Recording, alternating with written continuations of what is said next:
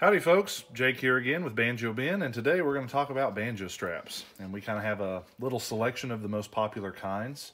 I'm going to show you how they install because there's some variations here, and I get this question a lot. So we're going to go over those types. I will say, starting off, one type that I don't have present is on some lower end banjos. They'll have like these little studs with a triangular shaped swivel bracket, which are designed for like a metal clip type strap. We don't deal with anything like that. All of our straps are pretty much non-marring, as far as we don't like those metal clip type straps. And also, a couple of these options will even work on the types of banjos that have those swivels. Not all of them. I'll explain that as I go and the reasons why, but there's the two on the end here are always a safe bet for working on about any kind of banjo you got. So let's start with the one I get the most questions about is the cradle strap. A lot of people ask how this works. And as you can see here, right off the bat, we have some adjustability, just kind of a basic slip knot type technology, if you will. You can kind of reverse engineer that, take it apart, and move it one direction or the other. With all of these straps, I'll say right up front, as far as getting it adjusted where it fits you, that's a personal thing. There's nothing I can say to help you with that. I do recommend that you sit in a chair with a banjo in your lap and adjust the strap where it's the same as when you stand up as it is when you sit down. That way your hand is not, it's not ruining your muscle memory and you're having to learn two different arm positions. That way everything kind of stays in the same place. Okay, so with all the disclaimers out of the way, let's get to the main event here. So this is a cradle strap. I don't know if I can get this all in frame. We got the big pad, the wide piece that goes over your shoulder. And what this thin piece does, how this is designed to work, is it literally, if you can see how my hands, if I were to hold the banjo like this, like you're cradling it. And that's where it gets its name.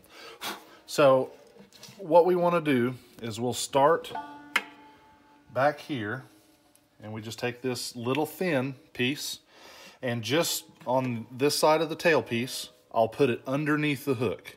So what that looks like back there, I'll do it up here so you can see. I'm just sliding it underneath the hook like that. So I start in the back, and anyway, you just kind of work it all the way around there. You can see what I'm doing. Kind of bear with me. This might be kind of a long video, but trying to be somewhat thorough.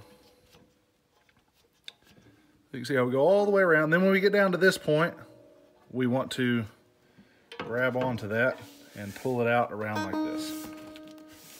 Okay? So what we've done, you can see we've created a cradle all the way around the rim of the banjo underneath the hooks. Now, with the cheaper banjos, like the type with the brackets that I mentioned before, and even like open back banjos with the shoe lug, the shoe lug brackets, I guess you could call it, where there's not as much clearance between the hook and the rim, a cradle style strap will not work. That even includes things like the Deering Good Time. That's a real popular banjo that you can't really use a cradle strap on because there's just not enough room between the hook and the rim for it to fit. At least not without some whittling. And if you want to do that, that's certainly your prerogative, although we don't, recommend or encourage that to be the case. So with these levies, this is not a levy, I'm sorry, Lakota. This is a real nice buffalo, American buffalo hide strap. Very soft and pliable, very good quality. And as you can see, they come with these two barrel screw sets. And I'm not going to open this one. I've got one on the side here. I'm going to show you how that works. So at this point, once you kind of got everything lined up and through here, here's another big point of adjustability. You see all these holes along this thin piece? We can adjust the length of the strap probably the most efficiently right here. There's actually so much adjustment here, you may not even have to fool with the other end of it that I showed you earlier. So we just run that up through here like so, in that slot, and then you run it back down in this one. And you just kind of pull it through until it fits like I explained earlier. And then you're going to line these two holes up. There's hole holes here and here, and that's what these barrel screws are for. Also called Chicago screws. So that's what they look like. And what I do is I'll take, sorry, I'm doing this on camera. I fumble a lot because I'm trying to stand where you guys can see. So I'll run the female end of the screw through like so, and then I'll take the male end and you just thread it into there.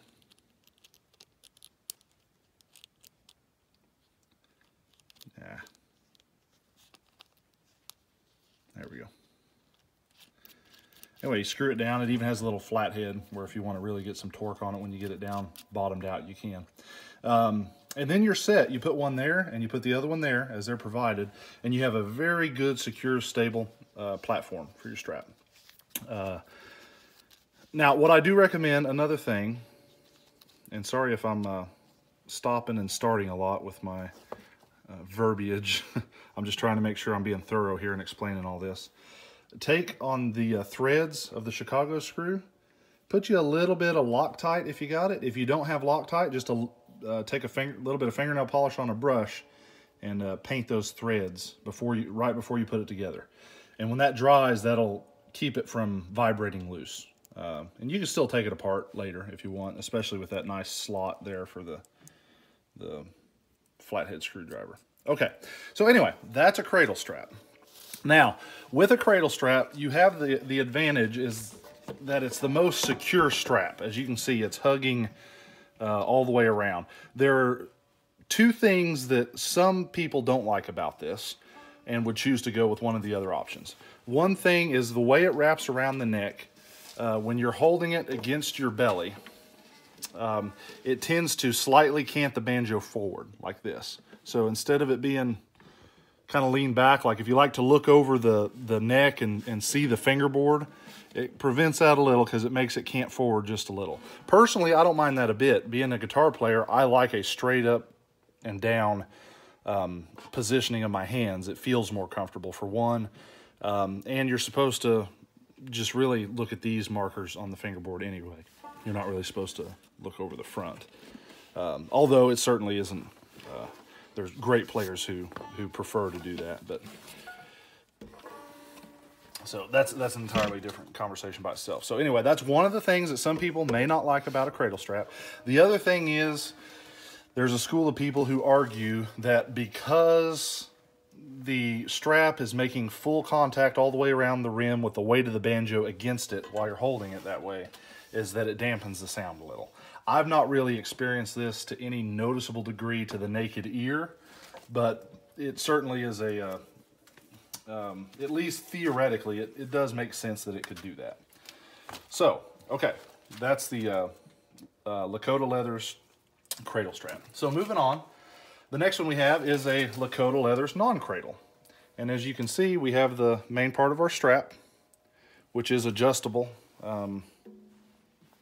on both ends, just like the first one I showed you.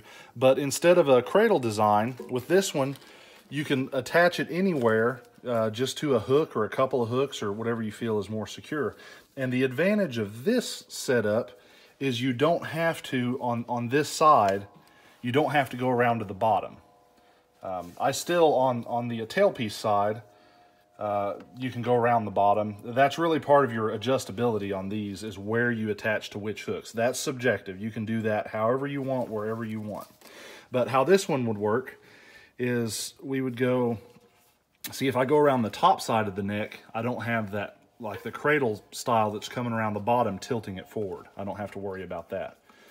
So this will literally just hook on to, you can either do one hook, or I can, thread it around to a couple hooks if you want it to be a little more stable.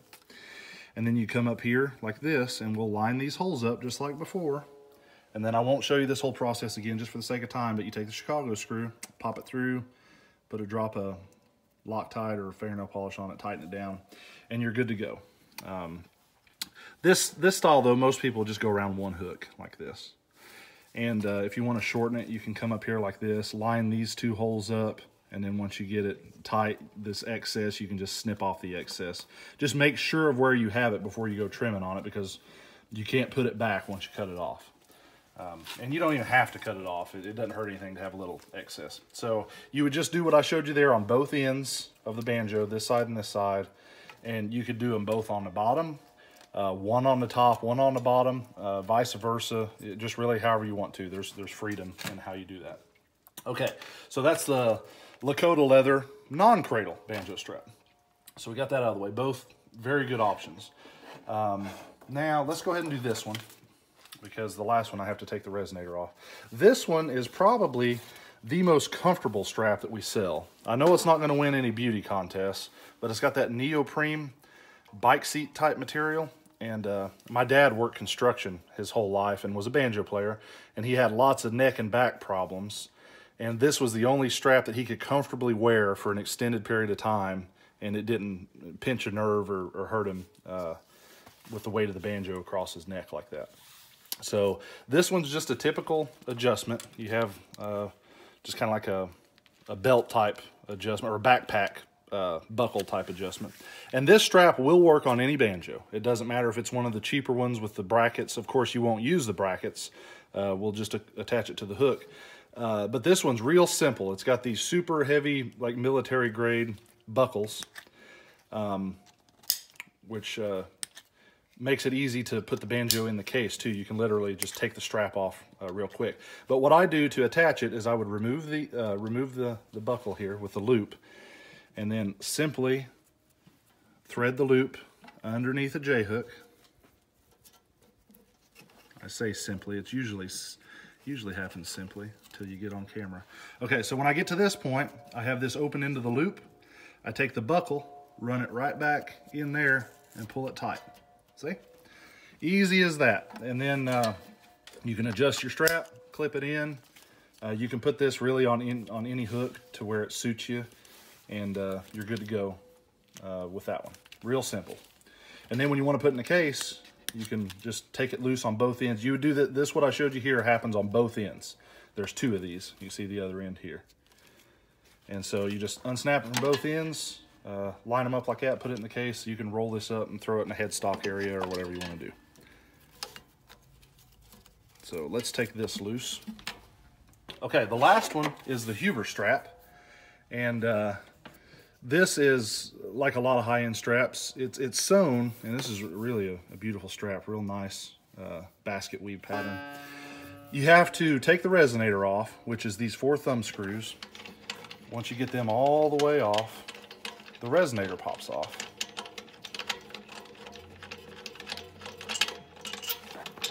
I hear my FedEx man pulling in right now, probably delivering me a whole bunch more straps. What do you think? I'll try to get this done before he goes knocking on the door. Oh, he's honking at me. Okay, so anyway, once we get it off, this, you have to take a nut loose. And what I recommend doing with this one is doing your test fit before you do this. So sit down with it in your lap, kind of figure out which hook it's going to attach best to for your length. This one, all of the adjustment is done based on which hook you're going to attach it to. So once you figure that out, you literally just take this nut off. This hook will slide down. You slide the hook back through here, put it over the tension hoop, tighten it down, and you're good. And if you don't have a gauge or anything to make sure your tension's right, just kind of hand feel the hook on each side of it, the nut on each side of it, and make it feel the same way. Make it feel like you have the same amount of torque. And you'll be close enough. You're not going to be messing it up. It takes more than just one hook being off to mess up the head tension or anything like that. But if you do that, you'll be on the money anyway. So anyway, I hope that helps y'all. And like always, we really appreciate you for staying with us and watching. And until next time, may your calluses never flake. Y'all have a good one. Thanks a bunch.